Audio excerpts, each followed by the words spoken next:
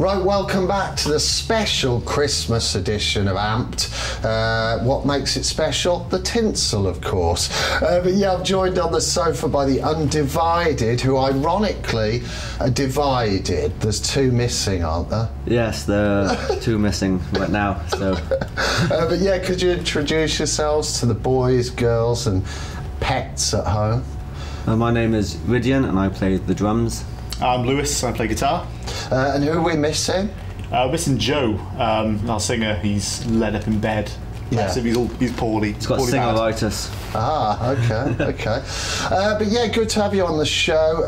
I'd heard a bit about you from Emma Scott, who's been looking after you a little bit. Yeah, yeah. She's been helping you with a bit of PR. But yeah, you're from Wales, South Wales. Yeah. Yes. We had a band called the Dirty Youth on, I think, 2 weeks ago. From Wales. I saw they posted up about it. Yeah. Schoolmates. It's always been quite a musical place, Wales. Lots of bands come out of there over the years. You know, how did you guys get together? Anyway, tell us about the band. Well, you've got two career options in Wales. You can either get singing, or you can work at the pot noodle mine, and yeah, none of us like it underground, so no. Me and Joe basically go back musically quite a long way. We went to school together. Yeah. We were both in bands at the time, and he went off to London for a couple of years, did a band, was kind of getting places with it. When it kind of came to an end, came back, and I was in the same position. We just started jamming together, and it's just kind of gone on from there, really. And we got rid from the internet. Yeah. Yeah. I went to university in Southampton, but didn't really agree with university. It was a bit hard. Yeah. For lack of a better word. Which is why well, you are a drummer, let's face it. Yeah, so I came back, so I was like looking for a band and found these guys, so 6 years later. And you know, what kind of influences, what got you playing? You know, what made you want to make music with the Undivided? What kind of stuff? I've absolutely no idea why me and Joe thought it'd be a good idea to get a band together, because we are from completely different places. Poles apart. Yeah, absolutely. I mean, Joe, when we got back together, Joe was like really into his kind of 90s alternative, like Placebo, Max Street Preachers. Yeah. And I was coming listening to bands like Sixth and kind of Metallica, and it somehow it kind of works. Yeah. The sound's really changed up a lot since we started kind of playing together. It was kind of sort of a bit of a Funeral for a Friend rip-off when we first started. Yeah. I think we've kind of pushed it now, and we've all brought our own different influences in. Find a way to pool our own styles into this mixture, which kind of works and makes it a bit more original, because obviously it's not directed in any particular way, it's condensed into something which is a mixture of like I like quite heavy stuff, so I'll probably play a bit heavier than Joe likes his melodies, so you got heavy in melody. Yeah, yeah. And Luce plays in like ridiculously low tuning, which people think, well, that's metal, but no, it doesn't have to be. It just gives it a nice low dirty end. kind of low. Yeah. Yeah, I can see what you mean, really, like listening to your stuff. There is melody and, you know, structures, nice structures to songs. But like you said, there's nods to the heaviness in there. We're going to watch a track in a little while. So, yeah, how have things been going generally? Have you got out much? Do you play a lot in Wales?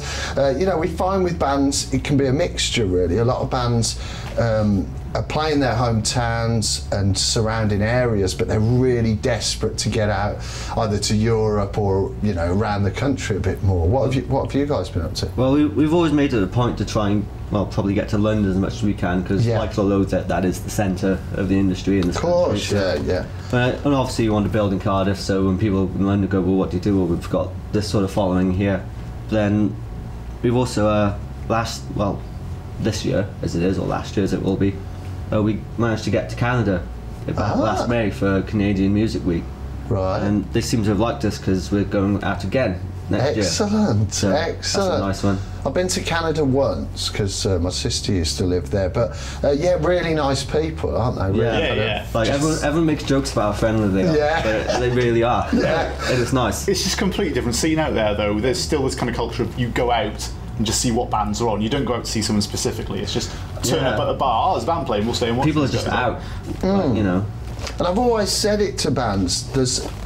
it's different playing to people in your hometown who maybe know you or have seen you. They'll give you a certain amount of support. But it's really good going to a different country because people will just judge you on the music, whether they like it or not. And you know, as a band rather than friends, you know. So you've had some good support from Canada so far. Maybe that's going to be the place, you know. Maybe. I mean, we've apparently the single is out there now, so apparently it's doing quite well, which is nice. We haven't got any official figures back, but just the fact that they're accepting it is good, and they must like us to have us back again. So. And releases-wise, music. Album? Have you got an album, or is it just an EP at the moment? We did an album. Well, it was a while ago now, I suppose. We've been kind of just working on a follow-up to that now. Yeah. We released the new track Invincible a month or two ago, I suppose. Now put the video out, and we've just been kind of quietly building up new stuff to do a bit of a release next year. So hopefully we're going to release a new EP, hopefully quite a big EP next year.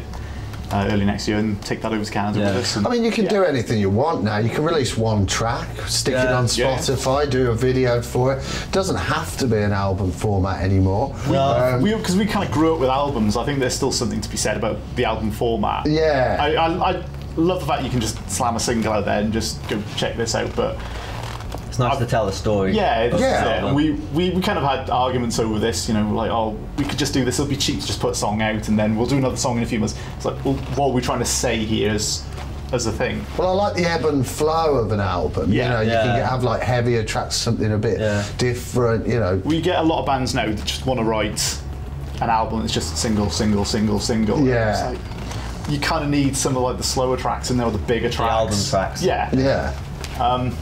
So you're working on it. You're working. Yeah. We've done a second song, which is going to be the second single for it. So we're just waiting to get that back, and that should be out sometime in February or something. And then the EP hopefully should follow. And who did you work with filming, video-wise? We've got a good friend we've done videos with previously, Jeff Cockwell from Silvertip Films. Right.